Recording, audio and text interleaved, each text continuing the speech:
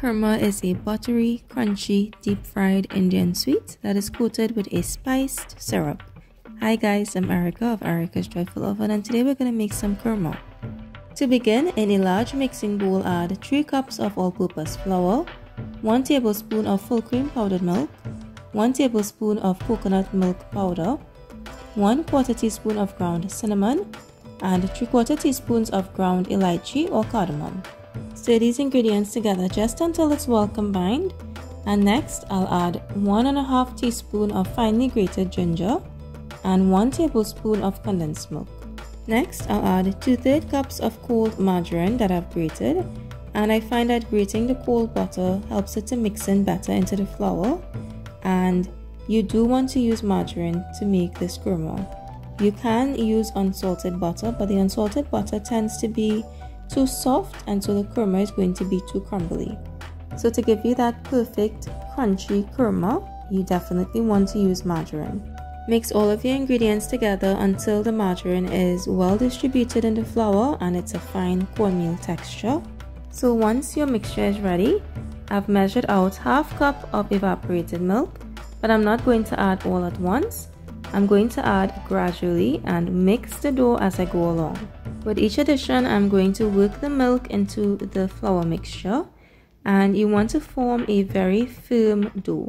Press the dough together until all of the liquid has been absorbed. Repeat this process until all of the milk has been added and you have a very firm dough.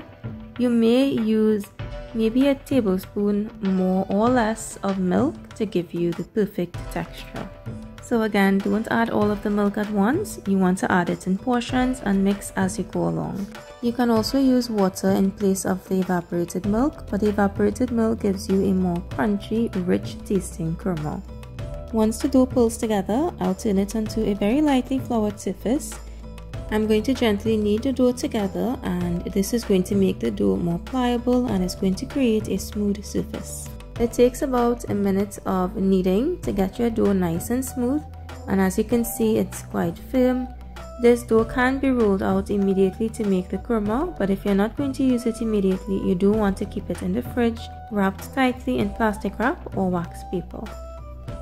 While the oil is heating, I'm going to gently roll the dough on a lightly floured surface to about ½ inch in thickness.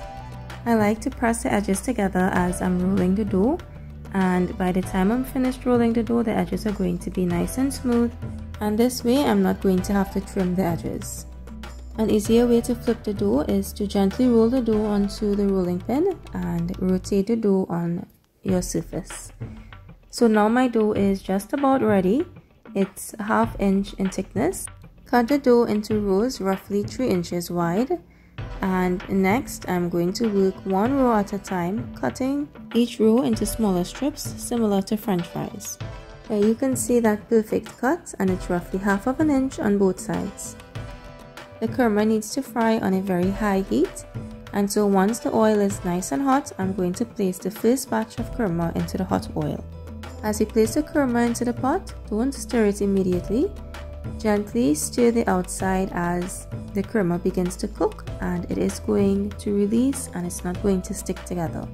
You also don't want to overcrowd the pot, because if you do, the oil temperature is going to drop and the kurma is not going to cook properly. It takes roughly 2 to 3 minutes for the kurma to finish frying and turn a beautiful golden color. Carefully remove the kurma from the hot oil and place them into a dried bowl. And now I can prepare the sugar syrup that is going to coat these delicious kurma.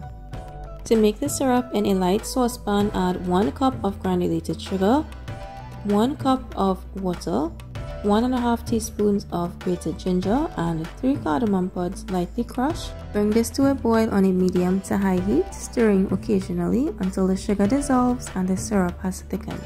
This takes roughly 15 to 20 minutes, and you'll know your syrup is ready when the surface is filled with a lot of white bubbles and the syrup falls very slowly from the spoon, almost as if it's forming a thread as it falls. At this point, the kurma is nice and cool, and I'm going to pour very carefully some of the sugar syrup over the kurma and begin to stir with a metal spoon. As you stir, the sugar syrup is going to form a dry coating of spiced sugar onto the kurma.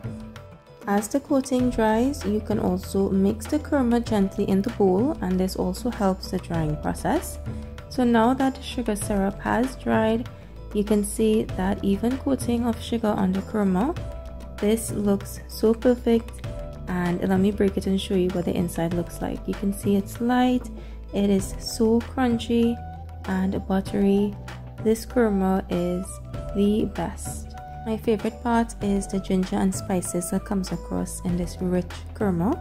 So guys, let me know in the comments below if you guys try this recipe and what you think. I hope you guys enjoyed spending time with me today, and be sure to like and subscribe to Erica's Joyful Oven on Facebook and YouTube, and also check out my website joyfuloven.com. I'll see you guys next time for another amazing recipe.